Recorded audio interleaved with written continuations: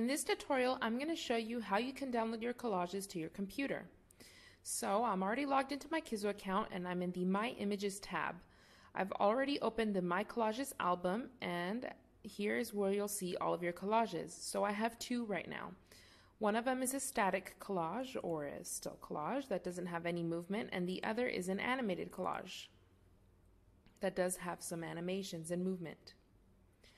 So to download the still collage, first I'm going to select it, and then I'm going to come down here to the bottom of the screen and click on the download button. I'll choose the size I want and click download and wait a few minutes for it to finish encoding. And now I'll go ahead and click on download once more, and it'll ask me where on my computer I want to save it. So I'm going to go ahead and just save it to my desktop. So I'll select the desktop and then click save, and now it's going to be saved to my desktop. So now I'll show you how you can save an animated collage. So I'll select my animated collage, and I'll also come down here and click on the download button once more.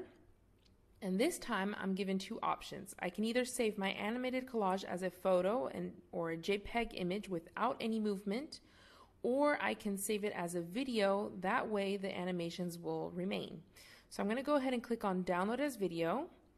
I'll select the format I want, so MP4 is fine, this size is fine as well. I'll click confirm, wait a few moments,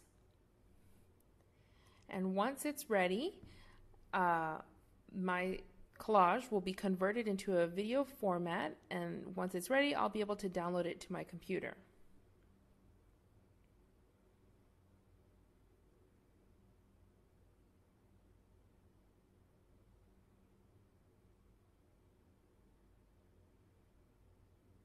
Okay, great.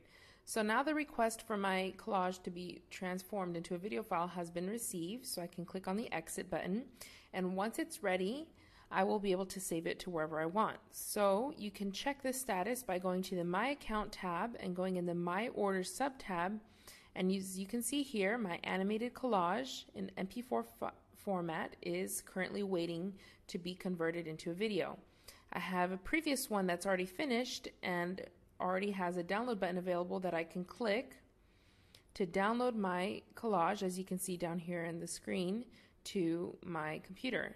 So it'll appear in my downloads folder, so I can say show in the folder, and here is my MP4 file in the downloads folder. I can copy it and place it anywhere else, or simply drag it and save it to my desktop, for example. So now it'll be in my desktop, and that's it.